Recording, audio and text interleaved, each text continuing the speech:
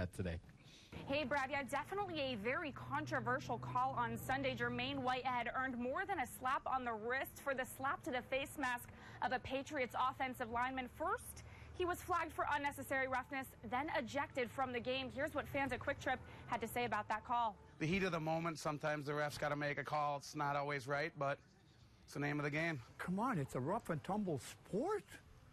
This ain't a ping pong game. I mean, these guys hit and collide, and holy Christ.